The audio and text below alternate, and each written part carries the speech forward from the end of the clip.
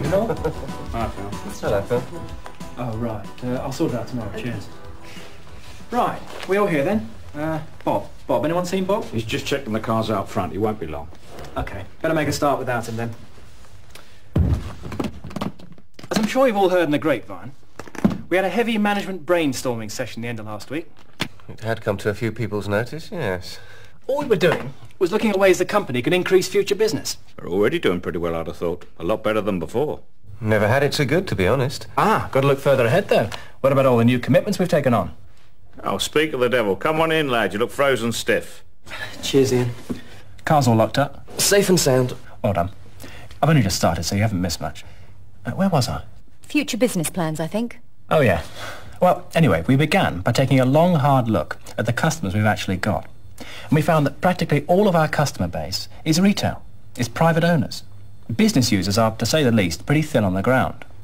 Now, before we go any further, if we just define a business user, especially for the benefit of our two newcomers, business users are companies or individuals who can offset the cost of their car or van against tax.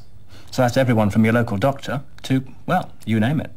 With the emphasis on your local bit in our case, sir. Not your Avis car rentals or anything like that. What are we talking about? Local fleets up to what, sir? 24?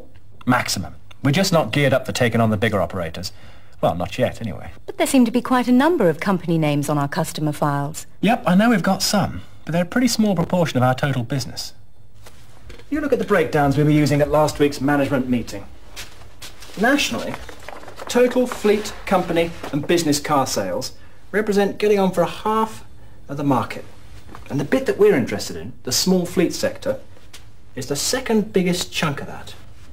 Now, if you compare only the small fleet sector as a proportion of a dealer's private car sales, it should be getting on for a quarter of our entire business. It's nothing like that. Nothing like. I know, but there's no reason why it shouldn't be. Pulling our proper share of the local small fleet business is the biggest single opportunity for steady growth we've got. 5 or 6 years ago, it was before you came here, we gave the business car side a go for a while. It just didn't work out, did it? Oh, we expected too much too soon. It's a pretty half-hearted effort anyway, to be honest. You know what it's like. Cracking a decent business sale is more complicated than ordinary retail. Seemed to be lots of effort for no immediate results. After a while, we just took the easy way out and stuck to what we knew best. Well, I think it just takes time and careful planning to get the momentum going, that's all. Anyway, this is now a top priority for our whole outfit. So that's us, service, parts, even the forecourt. Now, I know it's not going to fall into our laps overnight, but the sooner we start, the sooner we'll crack it. Well, personally, I'm all for it, providing we're a bit more professional this time round. It was almost embarrassing the way we went about it before. We had no credibility with the customer at all. We were stone dead as soon as we got a foot in the door, and that wasn't very often. Right. Well, this is what I've been thinking then. If we're going to sell successfully to the business customer, we are going to have to be properly organised, right? Right. We need a basic formula for finding and dealing with these types of customer. Now, I know we haven't got one at the moment, so I suggest for the first customer we all work together as a team. You mean all of us? Me too. Yeah, why not? You and Suzanne have got to learn what it's all about sometime. We can target a prospect, jointly work out a sales pitch for the business, and establish a blueprint for all future jobs as we go along. Do a sort of collective hitch, you mean, just to get our hand in? Absolutely. And as sales admin coordinator, Suzanne, you can help us by keeping track of all the details and setting up the proper systems we're going to need. What do you think? Sounds good to me. I don't mind telling you, my business client patter is a bit rusty. Well, it's mostly just pretty common sense. But selling to business users can't be that different to selling to private buyers, can it? I mean, they're the same cars, aren't they? It's a whole new ballgame, me old son. First you have to understand what kind of motoring business users in general actually want, and make sure you're organised to give it to them. And then you have to go out and find them, because they don't go shopping around the showrooms like ordinary customers. Then you have to drag all the information you need out of every prospect so as you can make a sensible motoring proposition based on the needs of their particular business. And then, and only then, you might get lucky and sell them a car or two. Ian's right, I'm afraid. Look, I think it might be best if we all went back and began at the beginning and asked ourselves, what do business car users actually want? That's the important thing. If we can just get that clear in our minds, then we'll know what sort of package we're going to have to put together to hit them with.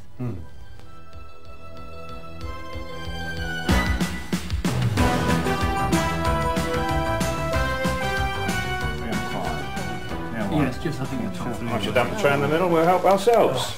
Cheers, Bob. Right, to recap, this is what we've come up with so far. The 3 basic weapons we need to capture local business motoring. See, what we're saying is that business people don't simply buy cars. At least, not in the same way as ordinary customers do. They want a comprehensive, dependable transport system, and dependability is the first and most important requirement. You see, transport, to them, it's a business tool. It's just like office systems or plant machinery, and for that reason, everything to do with their transport has got to be just as reliable. Because the last thing you need in business is hassle. Give them hassle and you're stone dead. Now, the next thing business customers need is what we've called fleet suitability, and that is simply, will the vehicle do the right job for the business? You see, a company can't be as self-indulgent as a private customer. Before anything else, a business vehicle has to earn its keep. And that job can vary from providing enough load space for all the gear a service engineer has to carry to meeting the right levels of comfort for, say, a sales exec. Why comfort in particular? If you'd spent 6 months repping for a chocolate firm like I did, you'd know why. I practically lived in the car. The range has got to be suitable in other ways as well. It can help promote the company image as a successful business. And reflect someone's personal status within a company, a way of showing what the firm thinks of them. Which is why you've got the breakdown truck. The right choice of models can act as an incentive for staff to move up the company ranks, and even influence them to stay with the company. Well, I suppose there's the company perk aspect too. A lot of staff don't really need a company car for their work. It's all part of their salary package. That's right, so you can both see what we mean about fleet suitability. It's about meeting every sort of transport need in a company with the right vehicle and the right benefits. From top to bottom, and of course at the right cost. Which is the last of the business users' needs we have to satisfy, but certainly not the least.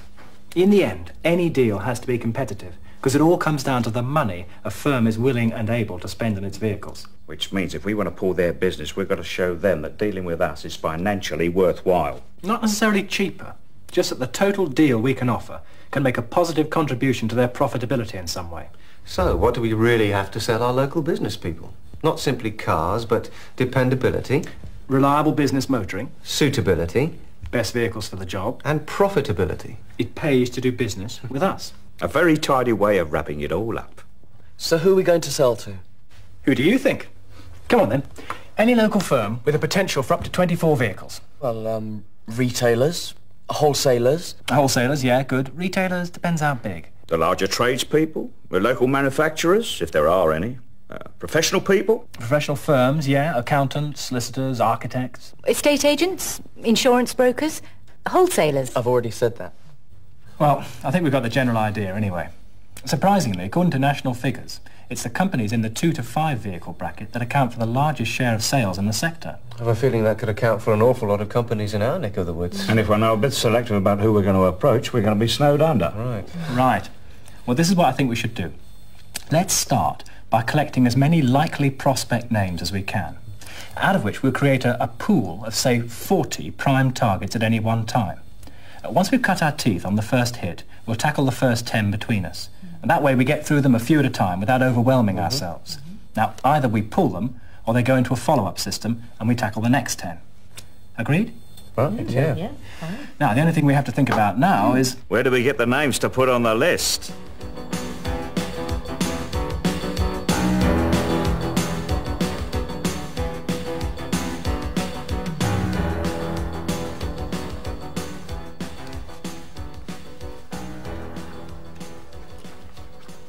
Good stuff, all of this.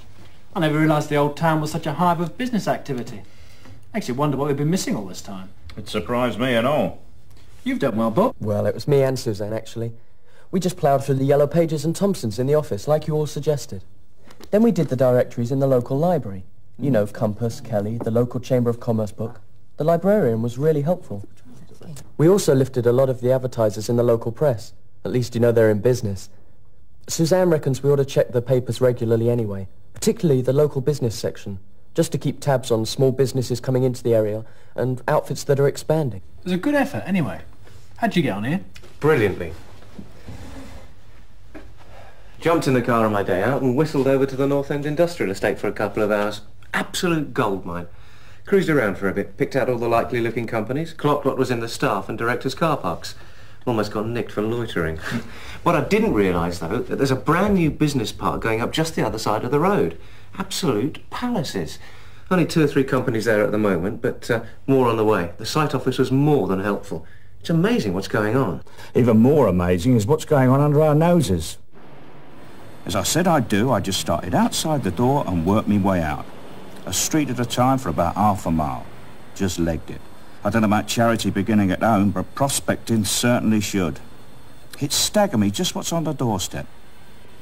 That flooring contractor a couple of doors away is only the office. But there's a big warehouse on the Burstone Road with 4 reps doing half the county. And you know the old dairy round the back? It's been taken over by some damn great printing outfit now. This is all within half a mile of us. We must have been walking around with our eyes shut. Mind you, we haven't really been looking till now, have we? You have any luck? Not bad. Les got one of his blokes to go through the service accounts and pull out all the business customers. Now, I've done the same with our own files and also with the forecourt accounts. There again, there's just so many forecourt customers I've never even heard of. So much for interdepartmental communication. Sorry to interrupt, Mike. One of your customers wants a quick word in the showroom. Right, I'll be back. Spare us a sec if you can. We're going to have to move on that record system for business prospects a lot quicker than I thought. Look at this lot. Solid gold. But it's going to be useless if we don't get it properly organised. What do you think? Well, there are a couple of software programs that'll do everything we're ever likely to want. List, sort, update, even prepare contact reminders. Or there's the good old card system. I know which one I'd rather go for. Well, we'll make a decision on that today. I just don't want to get off on the wrong foot. We've got to be as businesslike as the customers we're trying to nail. While we're on the subject of sorting things out, have you had any further thoughts on how we're going to organise the prospecting from now on? We don't want to fall over each other's feet. Yeah, I have. That's what these lines on the map are for. In the end, I think we ought to stick to the territory system. You can operate on this side of town, Ian, which includes the business estate you've already been to, and Mike can take the rest, which includes the South End Business Park. Me, I'll concentrate on the offices in the city centre. Now, I think that's fair. Agreed? What about me? Don't I get a chance to get my hand in? Don't worry. Once we get going, there'll be plenty for you to do. You can start by helping me draw up a new showroom rota so we make sure everything's properly covered. So does this mean we're only near to sorting out who we're going to hit first? Be nice to get something rolling. Well, funny you should say that. There are 1 or 2 names that look interesting. Here we are. So we already know them then? Yeah, they've got a petrol account, so that's a help. Reasonable spender, 7 vehicles. Oh, and as we're going at the deep end, who are they? Company called Complete Business Communications. Hang on a sec. That rings a bell. Yes, here we are. They're up on the new estate. They sell computers, computer supplies, that sort of thing. Looks a sharp outfit. It seems as though you've drawn the short straw then. It's your patch. You are the hip man. You got the poshest suit anyway. Now don't forget, we're all going to have a hand in this first one, right? Now, the first thing we have to find out is what their current vehicles are. Before we do that, we need to know who's responsible for buying them. What's the number? Here we are. 764764. These ex-telephone salespeople are all the same. The first thing you have to learn about telemarketing is don't expect miracles. The more people you phone, the more confident you become and the more success you have. Hello? Oh, good morning. I wonder if you'd mind telling me the name of your managing director, please. Mr. Baldwin. Thanks. May I have a word with his secretary, please? Thanks very much. Hello? Good morning. My name's Suzanne Hinton of Thomas & Brooks Limited. We need to write to Mr. Baldwin, and I just wanted to make sure we have his full name. Yes. Yes. Oh, fine. Mr. Baldwin is responsible for purchasing all your company's motor vehicles, isn't he? Oh, he isn't. Who would that be then? Mr. Jackson. Oh, I hope you don't mind my asking, but just as a matter of interest, what do they both drive? I see. Well, thanks, you've been very helpful. I'm sorry, I don't know your name. Norma. And Mr. Jackson's secretary is? Well, thanks, Norma. If we need any more help, you won't mind if I give you a quick call? Thanks. Super, bye. We were lucky. It's not always that easy. But we're not selling, only trying to get some information. The man you want is the finance director. Name Trevor Jackson, FCA. Secretary's name, Sally Willis. He drives the senator. The MD, a BMW. Providing you're relaxed, and polite. MD secretaries are usually pretty helpful, if only to keep you away from their boss. And they're useful to have on your side, too. Yeah. Well then, all we have to do now is compose a warm-up letter to introduce ourselves.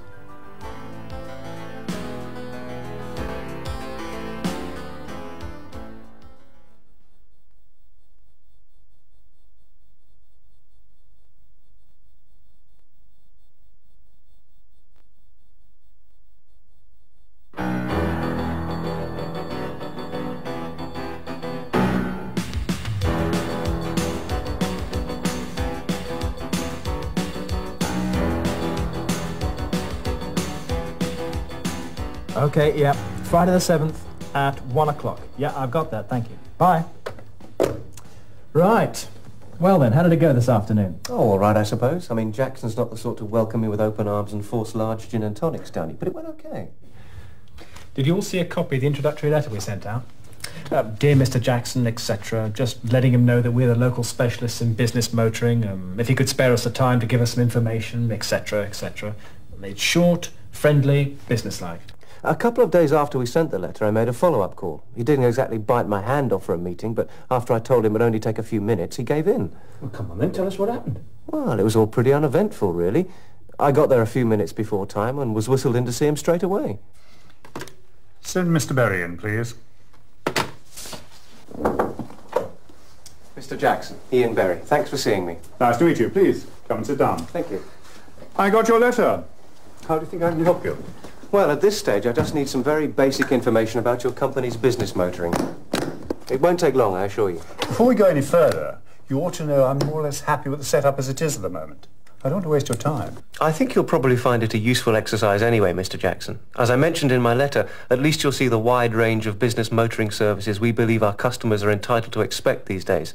If nothing else, you'll be able to make some hard comparisons with whoever provides your current vehicles.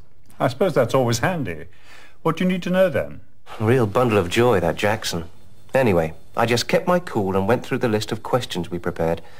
Good idea, that list. Make certain you don't forget anything.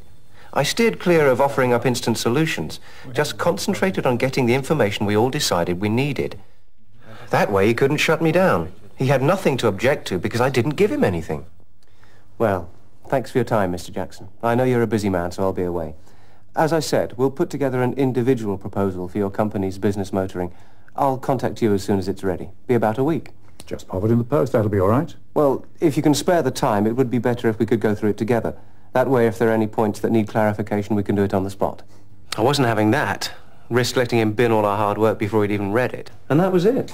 At least you got the information. We'd stand no chance of making a strong pitch for the business if we didn't know what we were talking about, would we? You did damn well considering. Nobody said it was going to be easy. These are the sort of people we're going to be dealing with. If they're any good at their job, they're going to be tough. What are they running at the moment? It's a mixed fleet. Fords, Vauxhall, 1 BMW. 2 estates, 1 van, the rest saloons. I'll give you all a copy of the details.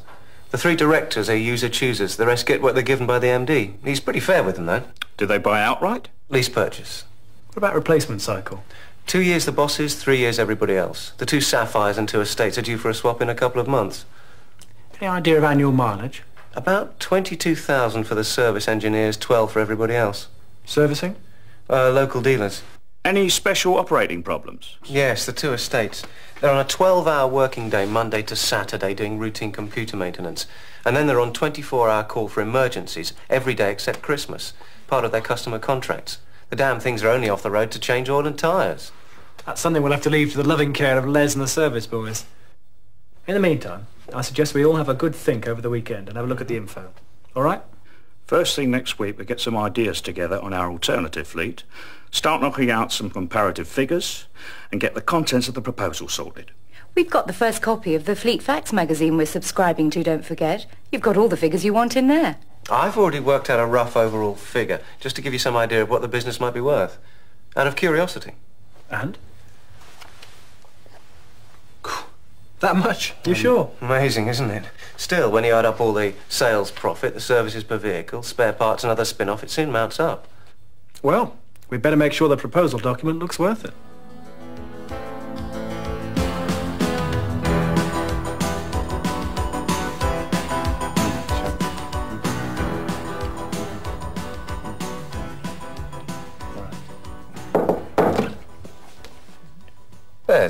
Oh, sorry, I haven't interrupted anything, have I?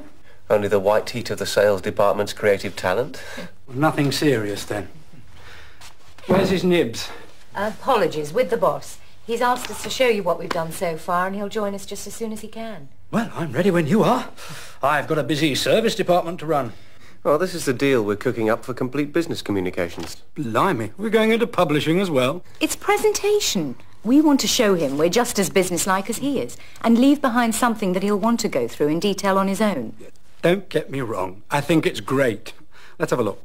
If you start right at the very beginning, there's a brief introduction to us as a company. So they know who we are. A company dedicated to customer care and satisfaction. Oh, I like that. Then there's a bit about their company and what they do.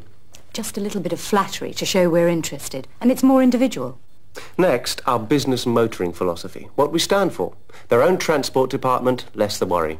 Based on the suitability, dependability and profitability ideas that we talked about. I like that. I like that. Next, a list of their current vehicles, broken down into directors, staff, sales and service engineers. Including average mileages, change cycles, finance, the lot. So they can see we've done our homework. After that, there are our model proposals. And then there are details of the first-year warranty benefits, plus the added advantages of the optional second and third-year cover. Followed by a direct price comparison with their own fleet, model for model. Based on straight retail value with projected costs over the 2- and 3-year change cycles, depreciation, road tax, fuel, servicing and maintenance, everything. And then the total savings. Looks like a good few quid, that. I see you've even covered vehicle disposal as they become due. And a finance package. Thought of the lot, haven't you? And this is where the story really begins. The hinge pin of the whole exercise. After-sales care. Well, what have the service department come up with to keep the customer show on the road? In this case, we put together a special package. First thing, a hotline telephone, with our Eddie as their usual contact. Ideal. He's good. Next, servicing by appointment. What's that? It just means that they turn up at an agreed time on the day of the service and we get stuck into the vehicle straight away. No hanging about. That way the vehicle's only here for as long as it takes us to do the job. And providing we can crack a problem in an hour, we'll do emergency jobs on the same quick turnaround basis as well. I like the sound of that. Quick in and out like the dentist, but not as painful. Well, apart from the estates and the van, they probably won't bother, but it sounds good. That's it then? More or less. We'll collect and deliver vehicles for service, of course, and probably include a wash and valet for the director's cars. And the only other thing I'm looking at is courtesy vehicles. And normally customers only qualify if they're without vehicles for more than 24 hours. Maybe as part of the proposal we could make it half a day or give them a good discount on a car hire. But that depends on the boss. It could be good. It sounds great. Well, I'm glad you like it, because it'll probably be your car we give them. Right, well, if that's it then, I'll get back to where the real work's done. Thanks, Les. That'd be a great help. What do you think so far?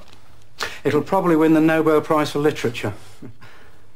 Seems like a lot of work. Oh, now we've done it once, we can adapt all the main elements for other customers, especially with that thing. Thanks again, Les. We hit the customer on Friday, so keep your fingers crossed for us. I'll let you know how it goes.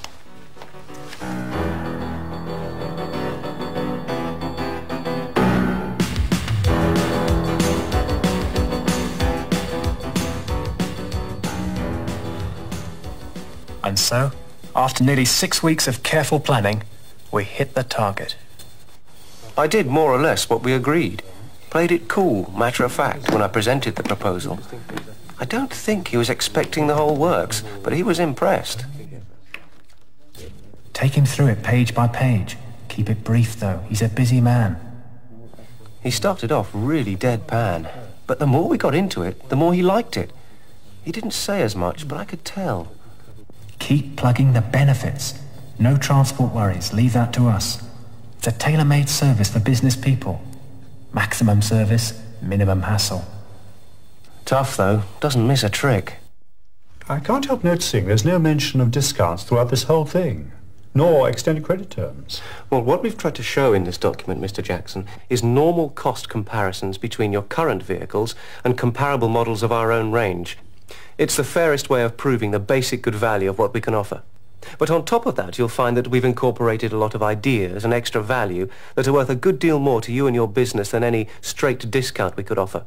Once you've had a chance to study the details, I'm sure you'll see what I mean. Make sure you know the points that could be a bit tricky, and have your answers ready just in case he brings them up. It was worth all the slog, that document. It had all the information he wanted, made it easy to present and digest. And he even delayed the start of another meeting just so we could finish off. Obviously, I can't make a decision now. I need to go through it all in detail. But you seem to have covered just about everything. I'll give you a call in a couple of days to arrange a short-term loan of some of our vehicles. I'd like to give you and your people a chance to see just how good they really are. And that was it. Heaven knows how it really went. We'll just have to wait and see what happens. Well, all in all, I'd say you played that just right, wouldn't you? Now, the bloke was hardly likely to take out his chequebook and pass 50% up front, was he? We'll just have to wait and see, like you said. Do you know what tickled his fancy as much as anything?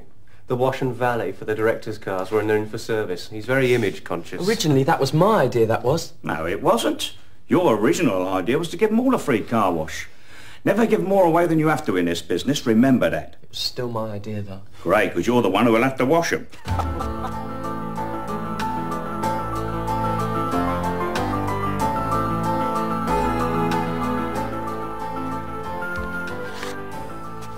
Well, we knew it wasn't going to be easy, but this is ridiculous. It's been more than 6 weeks since the last follow-up call on Jackson, and nothing. I don't get it. I mean, they like the cars. He even kept the bosses sterling over the weekend. We met them on most of the points they raised as well. Maybe they were just using us to get a better deal out of the other side. Wouldn't put it past them. Anyway, we learned a hell of a lot, and we knew damn well it'd take time before we got our first score on the business side. I know, and out of the 10 pitches, we had 3 non-starters, 1 blowout, 1 bankrupt, 3 pending, a great "we'll talk to you next year," and only 1 definite proposal. Which is 1 more appointment than we would have had, and 4 possibilities if you look at it another way. At least the system is up and running now. From now on, things should be a lot easier. The optimism of youth. But Bob's right. We've got to just keep plugging away and following up every couple of months. Or sooner if we have to. Maybe we should have tackled someone smaller to begin with instead of Jackson's outfit. Still, would have been nice if we cracked them. Right. Snap out of it.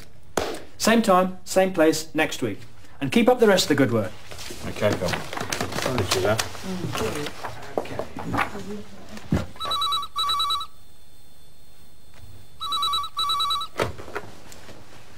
Good morning, Phil Cooper, sales. 1 moment. It's for you. Hello, Ian Berry. How can I help you? Yes. Yes?